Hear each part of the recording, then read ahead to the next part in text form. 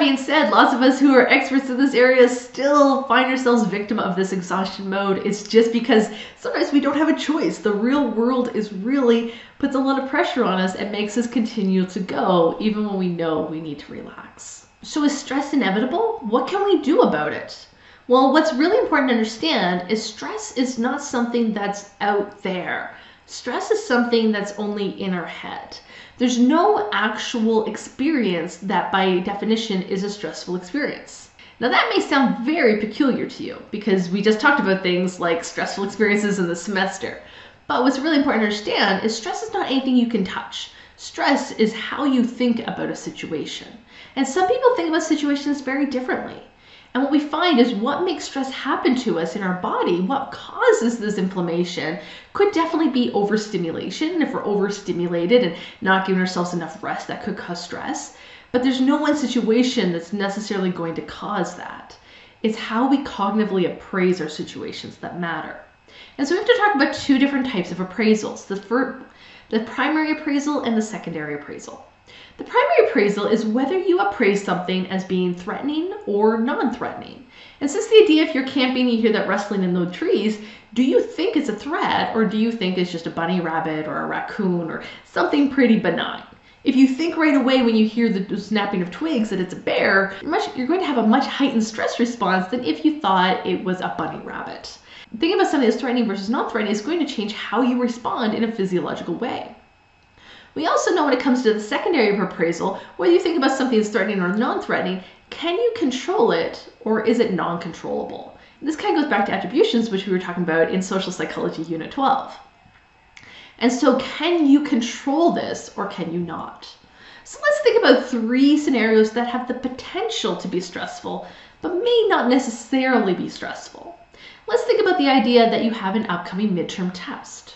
Is that stressing you out or is it not? Let's think about the fact that you have to go shopping, but you're worried the malls are going to be crowded. Now, I wrote this before COVID-19, so I was thinking about just general Christmas time crowded shopping centers. We can also think about COVID-19 crowds and how you don't want to be contaminated in the shopping mall.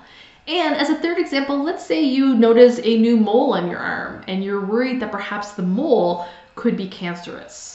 So these are three different scenarios that could lead to stress, but are not necessarily going to be stressful. Let's dive into them using the primary and secondary appraisals. So first up, let's think about the test. We have an upcoming test. And what happens, the difference between stress and anxiety is always looking for a fear that doesn't exist. And so if you're using your anxiety voice, you're gonna be saying, what if this happens? What if I fail? What if I drop out of school? What if people get mad at me? That's the anxiety voice. And when you have that anxiety, it's going to increase your chances of stress. And we can see this anxiety play out in both the primary and secondary appraisals. So for the primary appraisal, you might view the test as threatening. You might say, I'm going to fail the test. The test is not going to be good. I'm not going to perform my best. This test is a threat. But that's not necessary. You might also view the test as non-threatening. You might say something like, the test is going to be okay. It might not be my strongest, but it'll be all right. And so you might view the test as non-threatening. Now, if you view the test as threatening, you might go on from the primary appraisal to the secondary appraisal, and you might say, well, there's nothing I can do about it. This test is a threat, and it's an uncontrollable threat. I'm going to fail it, and there's no way I can learn this material in time. See, if you have the threatening primary appraisal and the uncontrollable secondary appraisal, that combination is setting you up to have the most stressful response. You view this as a major issue. Versus even if we have a threatening primary appraisal, if we go on to have a controlling secondary appraisal, I'm going to fail this test, but I can improve and learn, it'll be okay, then at least you feel there's something in your control and you're going to study. It could put you in resistance mode, it could cause some problems, but not as many as if you viewed this as uncontrollable. Uncontrollable, you're going to spiral out and probably have a panic attack. Versus controllable, you're going to try and focus on something realistic that you can improve on. So there's lots of different options to view about this upcoming test. We don't have to have a threatening and uncontrollable appraisal. We can rewire our brain to think about this differently. Now let's use the second example. Let's say the shopping mall is crowded. We don't like crowds. We don't want to deal with the crowds. So again, if you are that anxious person saying, what if the mall's crowded? What if I can't get away from people? What if this? What if that? So yeah, the mall being crowded could lead you down a stressful pathway. And you could view this as threatening, like people are in the way. I'm going to get there and there's going to be too many crowds and it's going to be a problem. You could view the crowdedness as a threat. Or you could view the crowdedness as not a threat. You could say, okay, the mall's going to be busy, but I can manage it. I can manage crowds. I can be patient. I can keep my distance. It can be okay. Now, if you have that threatening primary appraisal, then we also have to think about the secondary appraisal. Do you view this threat as controllable or uncontrollable? And you may view it as uncontrollable. People are in my way and I can't control others, and no matter what happens, I'm going to get to the mall and people are going to invade my personal space and they're going to be irritating and there's nothing I can do about it. I have to go to the mall to get XYZ and it's going to be a problem. That is going to make you a lot more stressed out. But you could also view this threat as controllable. You could say, okay, I don't like the crowds, but what happens if I go as soon as the mall opens on a weekday? Or what happens if I go after supper right before the mall closes? Maybe it won't be that crowded. And so now you're thinking, okay, I don't like the crowds is a threat to me, but I can control it by going really early or really late in the day, and it won't be as bad. So there's lots of different ways we could control it. You might come up with a strategy, or which door you're going to park at, or which stores you're going to go to in what order. But at least this controllable nature of your secondary appraisal allows you to feel more at ease, make you feel like you can manage this experience a little bit better. Now let's use our third one just to really bring home this point. Let's imagine you see a mole that's brand new to you and you think, okay, there's this new mole on my arm. What is happening here? You may view this as threatening. You say, oh, okay, this new mole must be dangerous. Alert, alert, alert. It's going to be a health problem. It's probably melanoma. Oh my goodness. Or you might view the new mole in your arm as not a problem. You're like, oh, I get moles all the time. This one's circular. It's similar color. It's probably okay. So a lot of people see moles on their arms or little bumps or whatever, and they say, oh, this is normal. Some of us, if you are experiencing illness, anxiety disorder, you may notice every little new change in your body and say, oh my goodness, this is something I should be scared of. So if you are very threatened by this new change or this new mole on your arm, you can go on again to view this as controllable or uncontrollable. Of course, if we view this as uncontrollable, you're going to say, the mole on my arm is dangerous, it must be cancer, there must be nothing that I can do about it, it's too late for me. And you feel like your life is over. That is going to cause an immense amount of stress. In comparison, you could view this as, okay, this mole looks suspicious, I need to go get this checked out, and if I get it checked out right now, early treatment can work. And then you feel, okay, this is still a lot of stress, cancer would still be very stressful, but early treatment can really help, and I've detected this very early. See how that's a bit more manageable.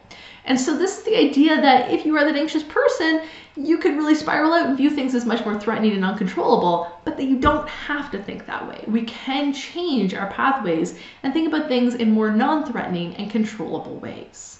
Now, what we've actually found is some people are just more prone to think about our primary and secondary appraisals in a certain way. There are some people out there that are just hardwired towards optimism, and they think, I'll get through this. These are the sunshiny people, the Pollyannas, the people with rose-colored sunglasses on the world, and they just feel like everything is going to be okay. But not all of us are those people. Some of us are very anxious, and if you are anxious, you tend to have this little voice in your head, which hopefully is familiar to you now, the what ifs. What if I make this person mad? What if I do this wrong? What if this big thing happens to me? And then what if that big thing happens to me? And we constantly play our lives out like that, preoccupied with the what ifs. Some of us are not so much at risk for anxiety, but more so depression. And what happens when a person's really at risk for depression, they think, I can't do it. I can't control it. I can't do it. They may have a more externalizing attribution, as mentioned in Unit 12. So they just feel like things are beyond their control. They're not good enough. They're not going to change. They can't have control on stuff. And this is the idea that they're just down on their luck and there's nothing they can do that's going to change the life circumstance. They might feel like a failure. Then we have the perfectionists, and a lot of us tend to think perfectionists and being perfect is good, but it's really not. Perfectionists are the people that say, I should or I must. I should take care of this person. I should be the caregiver. I should sign up for this committee. I must do this. I have to get my homework done. I have to do this. And you're trying to do too much. It's good to be ambitious, but it's not good to be overly ambitious and overly subscribe yourself to too many obligations.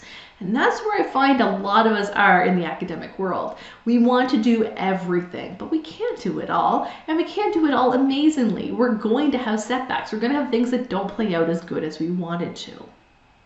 Then we have the other side. Then we have people not so much blaming themselves, but blaming others. Some people with a more externalizing or self-protecting attribution style, as talked about in last unit, they may have a hostile appraisal style, in which case they say it's all their fault. It's all their fault. I'm mad at people at the mall and it's all their fault. I can't do anything to control it, but I'm not down in the dumps about me. It's all their fault. And so this hostile attribution, or this time bomb sort of mechanism, where they're just a short fuse ready to explode onto others. And then finally, there's the impulsive person who's just like, I can't deal with this. I can't deal with this. I don't even want to think about it. I want to put my head in the sand. I want to get drunk and not have to think about this. And so that's the impulsive person who just wants to flee a situation. They're using the flight response to flee their obligations and flee their threats rather than face them head on. So if you find yourself in one of these patterns, what can we do about it? How can we help? If you were just hardwired and you feel you'll always be the depressive person or the perfectionist or the anxious or the impulsive person, what can we do about it? Well, the good news is through the interaction model of health psychology, we have learned we can stop this pathway to stress and illness. You see right here, we're talking about the objective events that are capable of producing stress, let's say a test or a crowded shopping mall or a global pandemic. And then there's the way we cognitively appraise it. Do we think it's a threat? Do we think it's controllable? Even if you think it's an uncontrollable threat, like many of us did at the start of the pandemic, you can use coping strategies. So even if you are that more anxious, depressive, impulsive, hostile person, you can use coping strategies as the stopgap. So how you respond to your appraisals and what you do after you make a threatening and uncontrollable appraisal can change, like a railroad track, switching directions, if you experience physical arousal and if that physical arousal and stress leads to illness. So now we have to talk about coping strategies.